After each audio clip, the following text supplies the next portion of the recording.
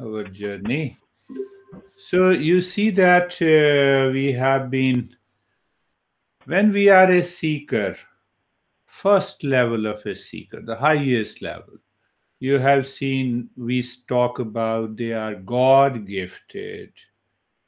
And we say in Eastern wisdom that it is because of the previous life you have done lot of good things, you have continued your practices, and it was carried forward in this birth. So you have the intense aspiration to change and realize uh, the ultimate. So we have seen lot of masters since their birth. They had the intense aspiration, and like Swami Vivekananda, who lived only until 37 years of age, and remarkable evolution, his text and his teachings. He came to US also in 1892 and 3. So like this, the second level of the seeker demands two things. One is that they have to listen to these principles, and personal effort means the practice. One has to do the practice. If I don't do the practice with reference to the principle, then I don't get that level. The third level comes that I do listen to it, I do practice, but still I do not progress. So that progress is related to the impurity of the mind. We have to purify the mind. You see what Lara was just talking about, that the people do not speak the truth. So it pertains, we take it in a very simple way. We say, oh, it's because of the impurity in the mind. And then we go dig deep inside our mind, our nature, our behavior, our attitude. So there are three levels of the seeker. So the third level of the seeker, one has to listen to it again and again, one has to do the personal effort. Simultaneously, one has to pay attention that how the mind should be purified. This purification of the mind has been dealt very deeply in all the text. So this is going to be the end of 2020. So that's why I picked up this topic. In a few weeks, in the new year, pay attention in which category you are so that you can understand and you can continue the practice. So, what is the mode of the practice? Shravanam, listen again and again. Check what principle we have discussed, recall and remember during the day. Then contemplate and reflect on it. So, contemplation and reflection can continue with our daily activities also. As Lara is taking a sip of tea during listening. So that is the right, that is another way. You are doing all your activities, but in your mind, you are constantly working and thinking about it. And the third aspect, to experience, we have to do the practice. Now, what should be the daily routine in this new year? That will definitely change you in few weeks. Start from before going to sleep. Leave all the desires of the world aside, because all the desire also sleeps with the sleep. But then what should we do? Just for 5 minutes, imagine, visualize. You are a meditator sitting for just imagine. Maybe you're sitting for 2, 3 hours, or you have left all the desires. Now your desire to know yourself. And after that, first you deeply relax yourself. And after waking up, do the same thing for 5 to 10 minutes. That is fast. My master used to say to the higher seekers, not to everyone, that okay, when you visualize before going to sleep that in the morning, as the sun will rise, I will also rise with a higher awareness, with a clarity to know my real nature. There are many ways to do it, but 5 minutes of doing this. Then another, pick up any principle in the morning, any principle that you remember. So that will help you to understand how much the mind has actually grasped, uh, has accepted this teaching. Then, just for 5 minutes, you listen to that principle, you start thinking about it. Now, daily asking the questions, even for 5 minutes: who am I? What is the world? What is the existence? How to live and work in peace and happiness, love and wisdom. Ask four questions all the time, as if you are a great seeker and finding the answers of four questions. Who am I? What is the world? What is the existence? And how to live and work in this world. So, what will happen when you're asking these questions and recalling the previous principles? Body will be settled in steadiness, relaxation. Mind will be settled in calm. Emotion will settle in poise. And then comes our topic that we have done last week, and we will continue this week. Then comes the intellect must be settled in wisdom. If the intellect is not settled in wisdom inside, then the meditation does not succeed. And that is the word Gita uses, Sthitaprajna. So last time what we covered, the person, the seeker who is satisfied in himself, means in real self, by the real self, with real self. That is the meaning, that his intellect is settled in wisdom.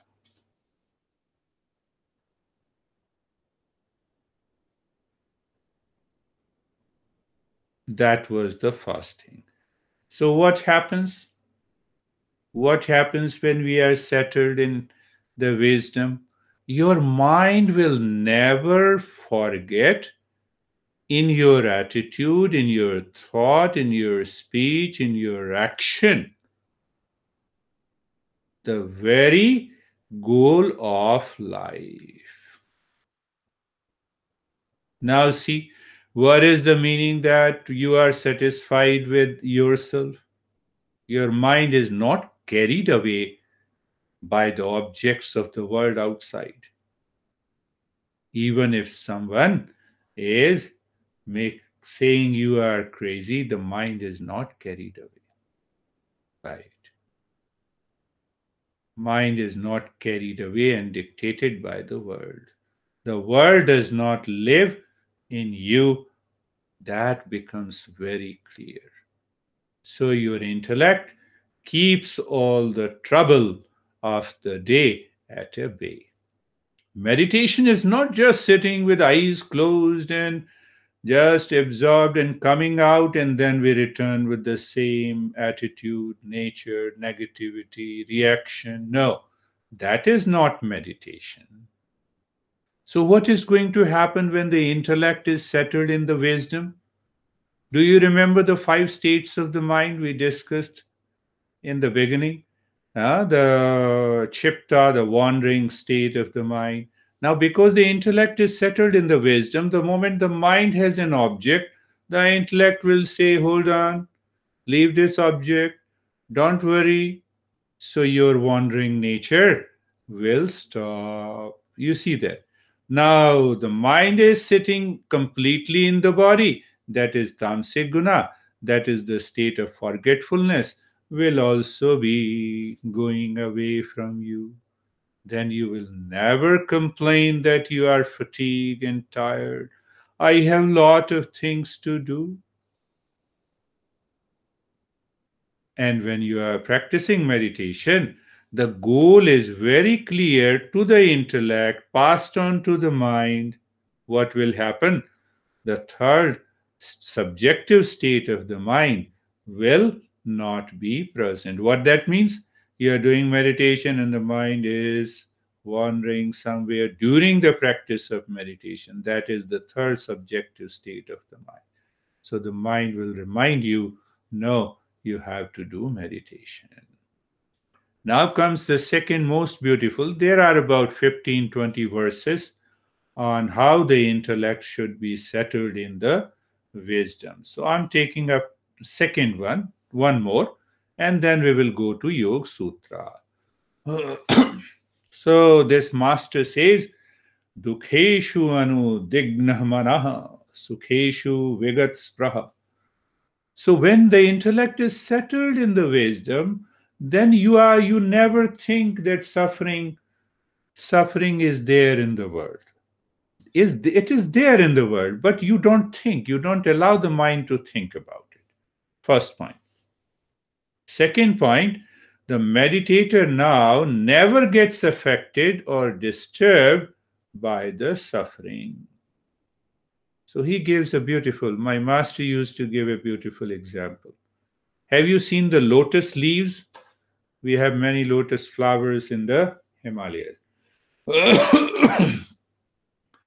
When the rainwater drops on the lotus leaves, it does not touch. It does not become wet. It simply falls away. Similarly, our mind becomes like that. Anything that appears in the world, it is not dictated by the world of suffering. Dukheshu anudegna manah sukheshu vigat.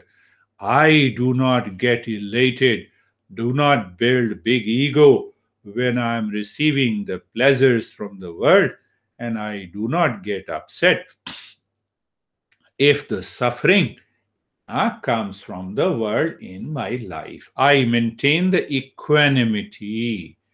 I am not affected. Why I am not affected?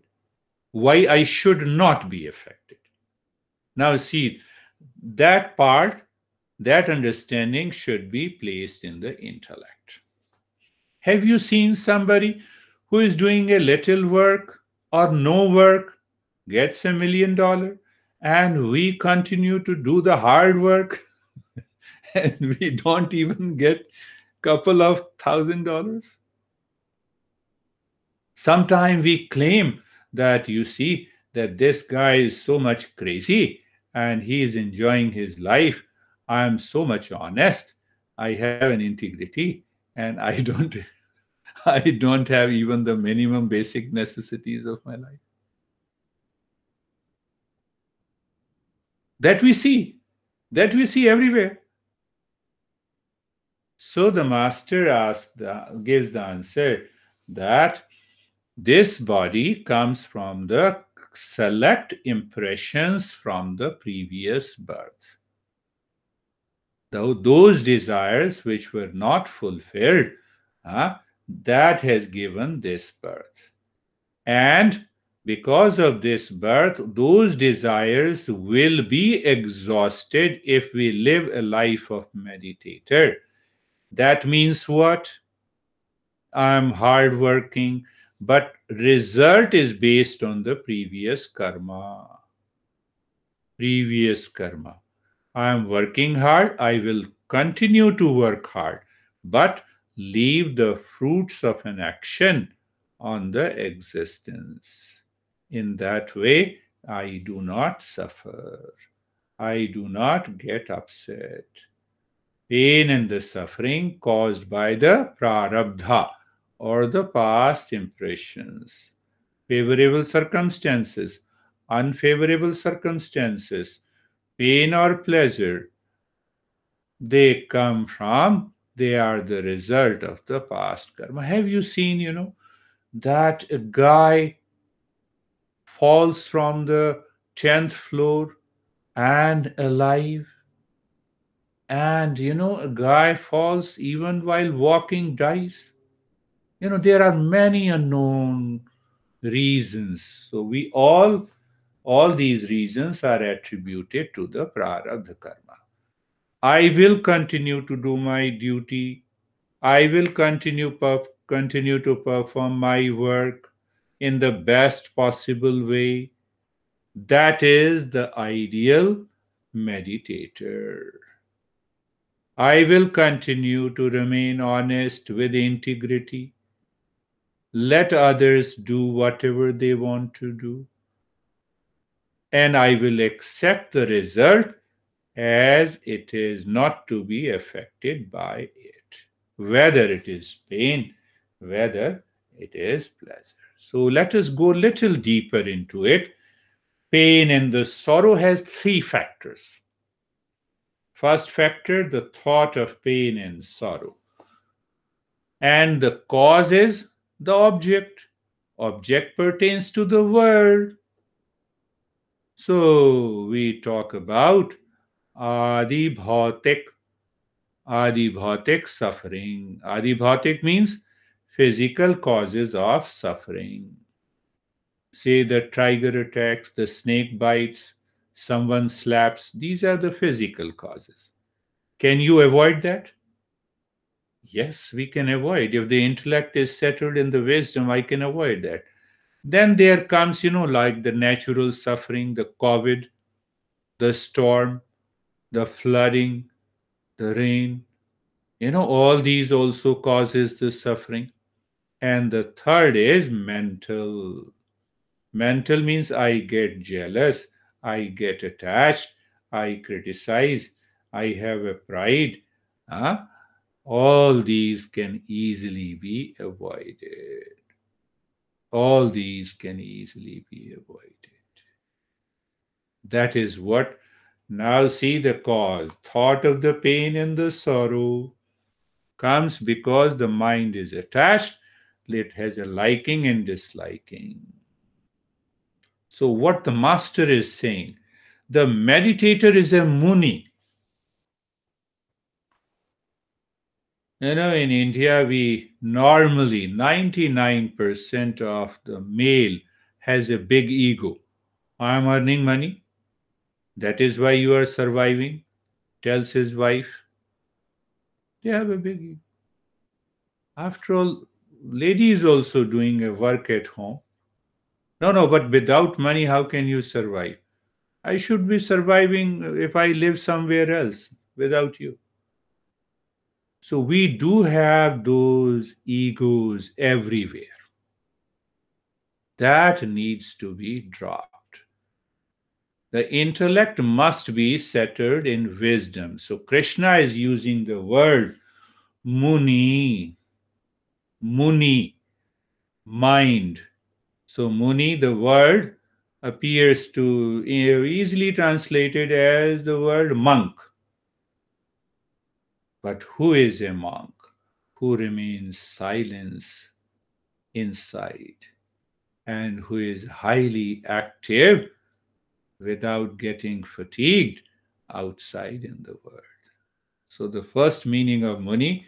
So I was thinking a lot about that why he uses this. Vitarag bhaya krodha sthitadhi muni uchyate. That meditator ah, drops through the intellect. He drops the attachment and detachment, likes and dislikes, and the anger and the greed. That man of wisdom is settled in the intellect, is known as Muni. Muni, monk. So when I found out this meaning of the word Muni, Muni means the silence inside. Why silence inside? There is no attachment, detachment.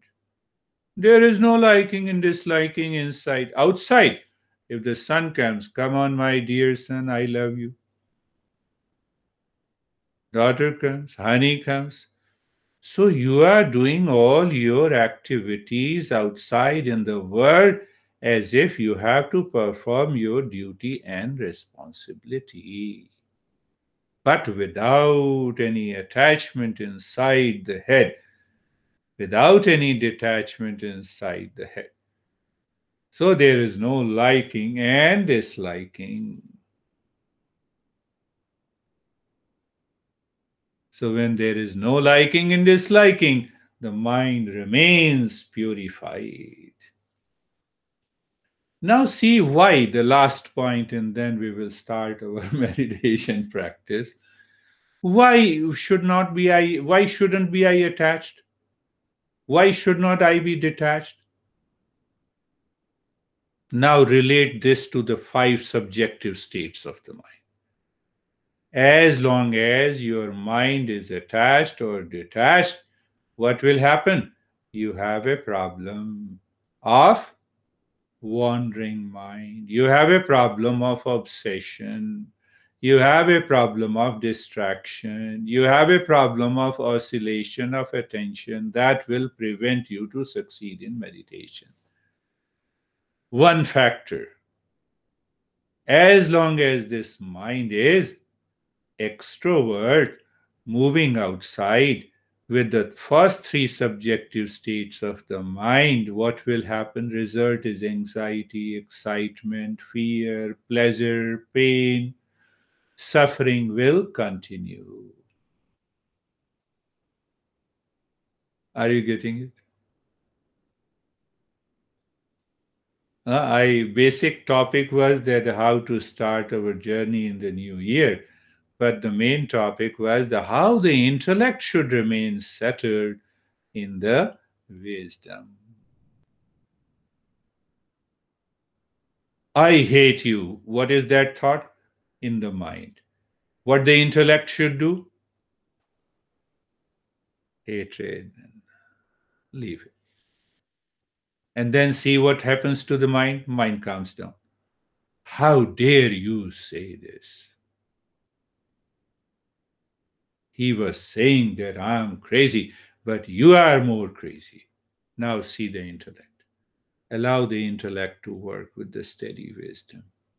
That helps you to keep the mind away from those thoughts that causes the anxiety and stress and negativity. So that intellect helps the mind, mind helps the body, and we always succeed in meditation. Have you seen this one part that we are learning? Is that meditation is not living in just not living with eyes closed, and after the meditation we start living with the same attitude, behavior, reaction, anxiety. No, the master is saying this meditation should remain present behind every thought, speech, action, personality, personal life, professional life, social life, family life. It means you are living your family life in meditation, with meditation, professional life in meditation, with meditation. So there is no gap between the material and the spiritual world. You bridge that gap. But that bridging the gap comes from when you are a Sthitaprajna, means the intellect is settled in the wisdom of the self. So when the intellect is settled in the wisdom of the self, the life changes. So we will practice and then we will share our experiences.